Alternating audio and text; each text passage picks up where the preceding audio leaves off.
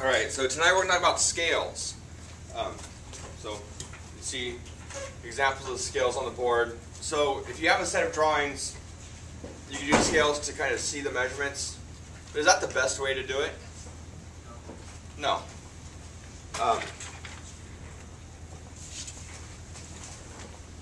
Usually a set of drawings will have dimensions on it, right? So,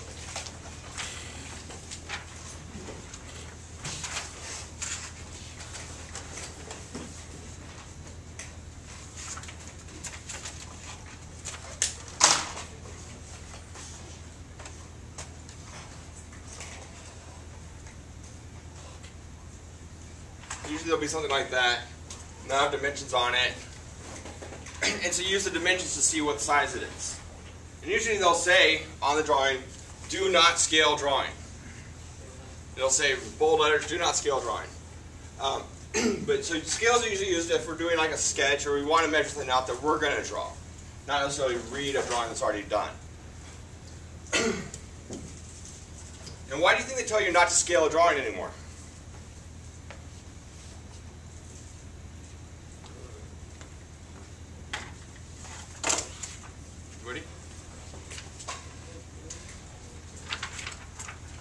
Because people do stuff like this.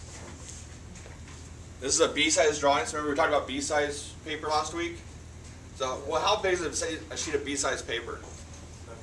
11 by 17, right? It's that big? But we'll print a B-size page on an A-size piece of paper. And so if you try and scale it by measuring it, it's not going to be right. So that's one reason, just go by the numbers that it says, not by trying to read it off a scale. And why do you think we do that? Especially us CAD people. It's easier to carry around a little packet like that than it is a full set. And if you look at that packet, the title block area stays the same no matter what size the paper is. So if you have a bigger sheet of paper, the title block is smaller in proportion. So that gives us kind of more space to work with, so we'll do that a lot. And do it all on an A-size packet, or some places do everything on B-size. They'll have A's scaled up to B, B-size full size, C's scaled down, just so because that's the size that they like to carry around. So scales are mostly used to help you draw something by hand, a hand sketch or a working drawing or something like that. You're just going to use kind of that you're going to make to use for something. So we have a few different scale types depending on what you're doing. So you have metric scales. So what's the units for metric? Meters. Meters is their main unit. So but in drafting, design stuff, usually we use millimeters. So if you see a metric drawing that's a part or a piece of something, it's going to be in millimeters. If you see a civil drawing that's metric, which I've never seen, those would be meters. And on the scale, it has a scale factor on it, where it says like 1 to 100, 1 to 50, something like that. We have engineer scales. So these are inch scales divided into tenths of an inch. So between 1 and 2, there's 10 marks. Each is a tenth of an inch. So 0.1. We have an architect scale divided into fractions of an inch. And also showing us feet and inches. So it'll show us this many feet and this many inches. So for most people, this is the hardest one to read. But once you understand how to read this one, it's pretty easy. It just took me like 10 years to figure it out. Because I'm not an architect. I don't do boxes. So for me, I didn't actually figure it out until I started teaching how to read it. And I was like, okay, how does this thing work? But once I figured it out, it's pretty easy. Engineer scale, does anyone know what that's usually used for? Besides just inch parts? What? What? It's used for civil drafting. So big stuff. So drafting has like 3 main areas. There's civil drafting, which is the ground and everything underneath the ground. There's architectural, which is the building. Mechanical, everything that makes up the building, and inside the building, or on top of the ground outside. So there's the metric scale, and we're not going to use the metric scale in here.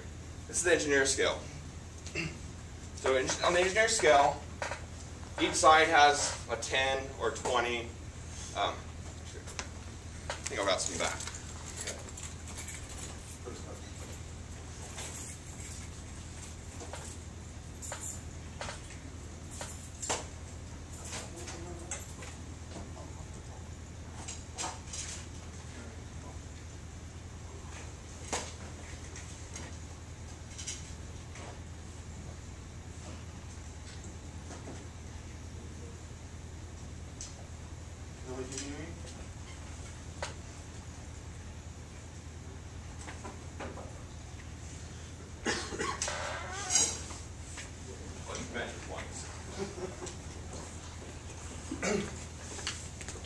So on an engineer scale, we've got numbers on it. So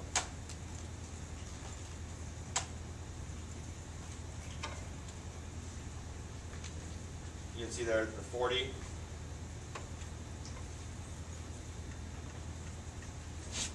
A 50. See that on the board? No. He's trying to trick me.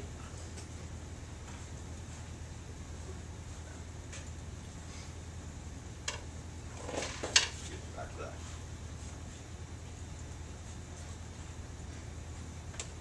So here, I got the right picture after all. But so it has a number next to it. Sometimes instead of saying 50, it'll say like 0.5, but the 51 are good. So that unit kind of corresponds with what you're measuring. It's one of those days. Yeah.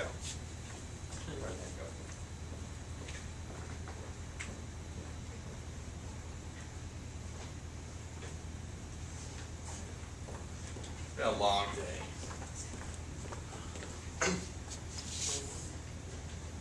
So that is referring to what scale the drawing is going to be. So if the drawing is going to be full scale, or 10 times scale, or 1/10 of the scale, you use the 1. Or 1 inch equals 10 feet, or 1 inch equals 1 foot. You use the 10. For the 20, half scale, so 1 to 2. Or double scale, 2 to 1. Or 1 inch equals 20 feet. You'd use the 20 scale. Or 1 inch equals 2 miles, or 20 miles, or 2 light years. You'd use the 20. So whatever the other unit is, so doing like civil engineering, it's always like something like this. 1 to 100, 1 inch equals 10 feet, 1 inch equals 100 feet, or 1 inch equals 2 miles, 1 to 2, which is half scale. So something like that. So whatever this number is, that's the one you'd pick. So if it was 1 to 30 feet, which would you use? The 30. What if it was 1 inch equals 600 miles? Use the 60. So then, by doing that, look at the numbers on the scale. Let me, I guess you can see this a little better.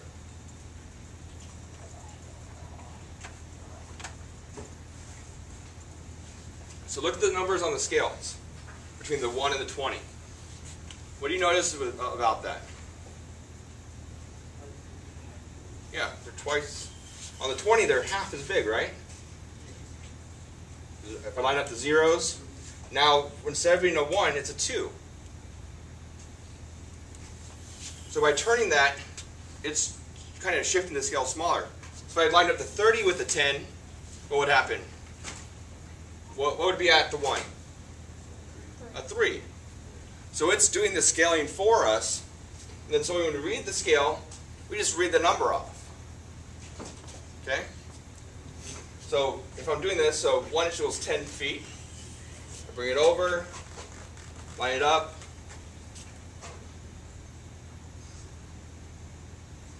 And so what's that?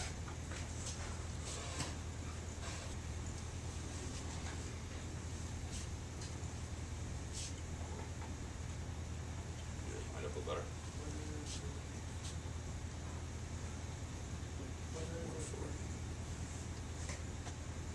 Actually, good. I had it right to begin with.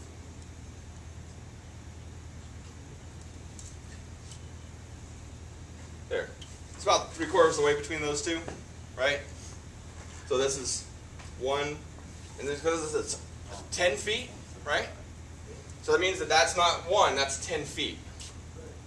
So that's 11 feet, 12 feet, 13 feet, and then 0.75 feet. Does that make sense? So instead of it being a 1, now it's a 10. And I kind of guesstimated what that other piece was. What happened if that was going to be 1 inch equals 100 feet? What happens? What's that? What's our number going to be? Yeah, it's 137.5. Because now that's 100, 110, 120, 130, 137.5. Okay, questions? Okay, let's go to that one. So 1 inch equals 2 miles. Which scale are we going to use? Use the 20, right? We get the 20 over, line it up. There we go. So how long is that line?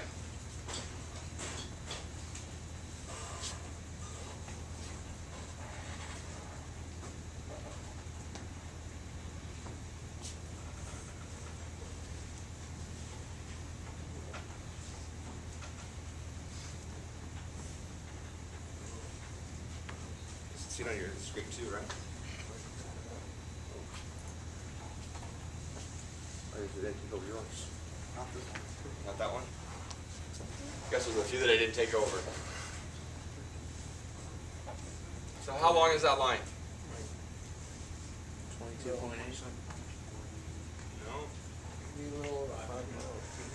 No. What's this? 2. No. Because the 1 unit there, that's now 20, or 2 miles, right? Because like here, that was 10, and that was 100. We're still, that's 2 miles now. In other words, it's already changed the number for us. We just have to add the decimal place, or change the units. So we're still going to just read the thing and then say whatever that is. So, what's that? Yeah, about 2.75 miles, right? Because we have 1 mile, 2 mile, 2.5, 2.6, 2.7, 2.75. So it's not saying 1 inch is 2 miles then? Yep, because this, remember, this is 1 inch. Yeah. Oh, alright. Because it's already changed the number for us. I was thinking it was like 2 and 4 miles. Like Yeah, because remember back to this one? Okay. And that's where people get messed up on this scale. Is they forget that this is an inch. That's not an inch. Even though it's 1, that's not a real inch. So if you look at this, you might be able to see that too, that okay, that's 1 inch, okay, that's 10, and see where it lines up with. So this is a real inch, and that's the drawing unit. Okay? So we're just going to change the units, so instead of being inches now it's 2 miles. Because that was already 2 inches. So then we change it to 2 miles. It's good. So what is it at half scale?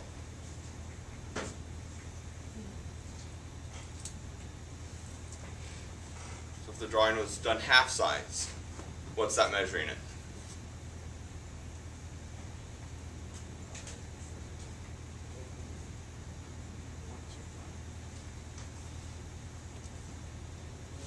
a real hard one. No. Don't do anything to the number. Leave the number alone, just change the units. Yeah, it's 2.75 inches. Leave the number alone, just change the units. Because miles, miles. Inches, inches. If I wanted that to be 1 inch equals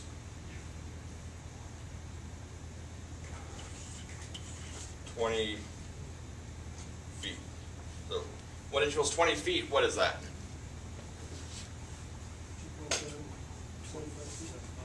No? 27.5 feet. Yeah, 27.5. So 27.5 feet. Because now this is 20. So 10, 20, 25, 26, 27 and a half. So don't change the number. Just change the units on the back. So this has 2 full digits. This is going to have 2 full digits. Until you get to, if I got this all the way up to 10 reading here, then you'd have an extra one, right? So if I measure this line and on the scale it went to 10, and this was 20, it'd be 100, right? So it'd be 10 tens. Any questions? You're going to have lots of practice on this. So if you don't get it, work on the practice and then call me over if you don't get it. Okay? The next one is the architectural scale. And this is the funny guy. Does anyone know what the trick about an architectural scale is? Throw it away. No. What's different about an architectural scale than any other scale? Architectural. It's architectural. It goes in fractions. Yeah, it's in fractions, but that's kind of the same. It's just decimal fraction. What? The smallest units are at the end. Like Besides that. Bigger. It has, on each side, there's 2 scales. There's a scale starting from the right, going to the left, and from the left, going to the right. And so, yeah, there's 2 sets of numbers on it. So you have to watch out which ones you're looking at. So look, if you look here, this one right here, there's no, it's just one scale. But if you look here, there's a 0 right here, and there's a 0 right there. Aren't you on multiple to 4 though? What? Are those scales on the architect scale multiple to 4?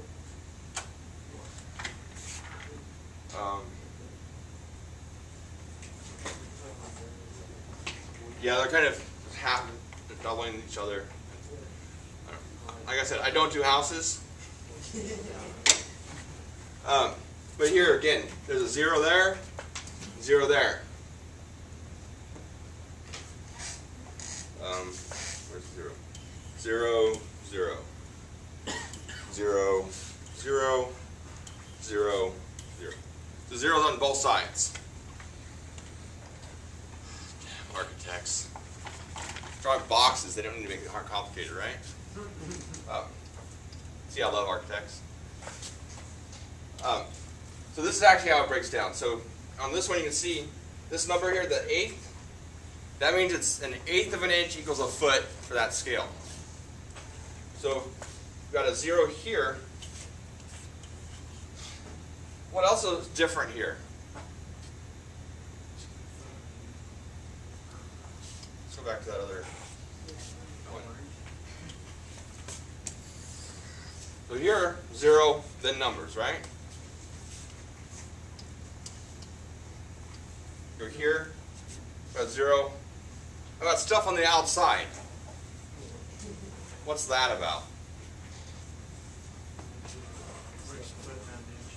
Yeah, it breaks the foot into inches.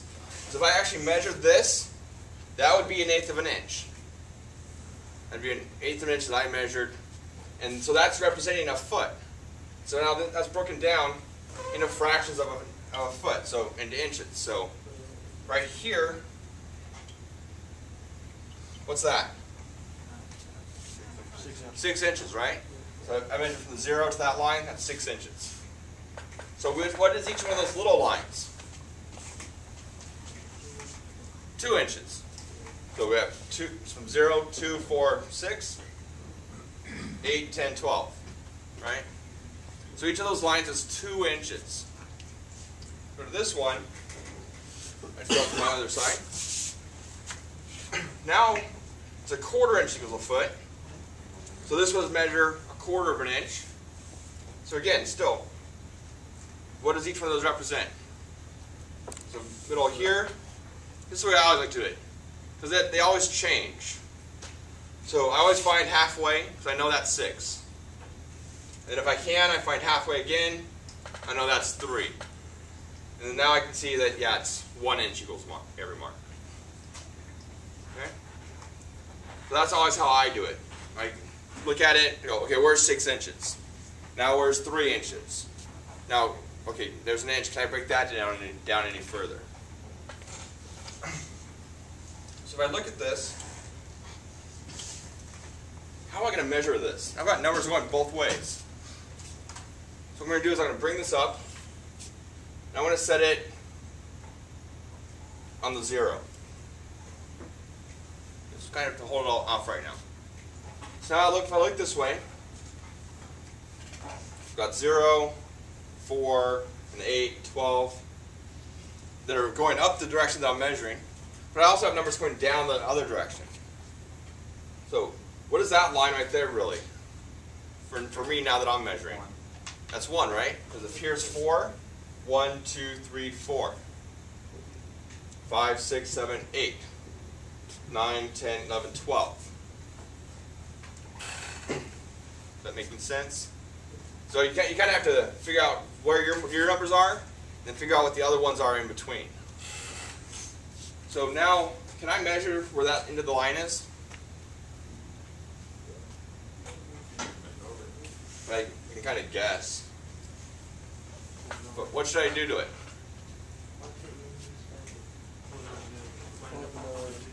If I slide it that way a little bit, now can I measure that line? So now I go back to the nearest foot. So now I know that this is how many feet? 9. So that's 9 feet. Now I can look over here to see the inches.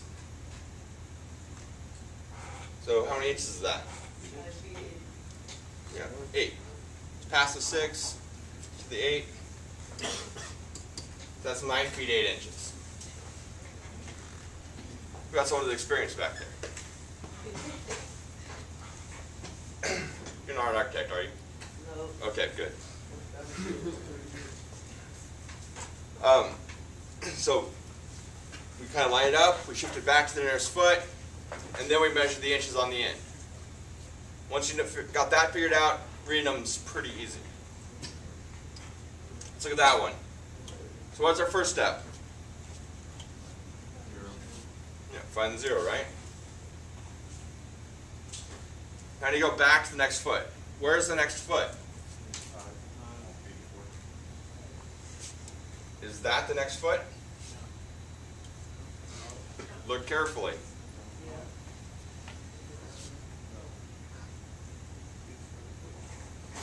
Look where your other numbers are. So I go 0, 1, 2, right? So my 1s are these marks, the longer marks. There's 1, 2, 3, 4, 5, 6. So that's not one of my marks. And you bring it all the way over to there. So sometimes you don't just go to the next mark, you have to actually go to the next foot that's on your scale. Okay? Yep. So how do you read the numbers in the graph? So this number, ignore it. Okay. That's if you're coming the other way. So if you're measuring something from this side going this way, then you'd use that number. But since we're going this way, it doesn't fit into our scale, so we're just going to forget about it. So in the other example that you show us, you have the numbers, those bigger numbers in the bottom. So how do you do? Did you ignore those? Well, that would be, just remember that counted, because it would be 1, 2, 3, 4. You just change the number to your system now. Because now we're going this way, and that's a 4, so that'd be 3, 2, 1. So then you just use our number. That's the hardest part about the architectural scale is figuring out which numbers you need and what they really should be. Okay? Just whichever side you're on, that side's gonna be the low numbers. So figure it out what those low numbers need to be. So what is that one? 4 feet. Yeah, 10 inches. Any questions? One more. Right up there. We slide it to the next number. What are those marks?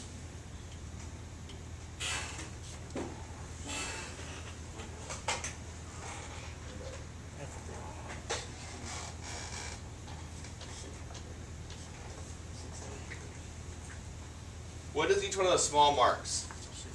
Yes. 16. What? 16. No. Wait, which one? A 16th. Or a 16th of an inch? The smallest one. This whole thing's a foot, right? On the scale, it's a foot. So that's our 6 inches, 3, 1, so a half. That didn't go in the right spot. So that's an inch. So that's your half. Remember, from the 0 to the outside, that's always 1 foot. Yeah. So now that's a half of a foot, or half of an inch, for the smallest mark. That's why I say, on every one, you have to figure out what those marks are again. That's the other hardest thing.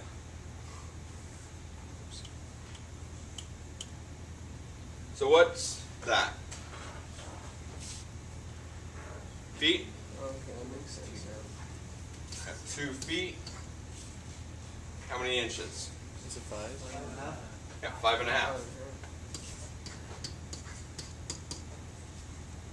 Right? 2 feet, 5.5 inches. Questions?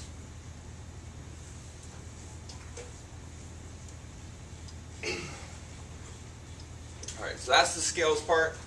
We're also going to know about line types tonight. So when we're drawing something, actually, we'll come back to this later.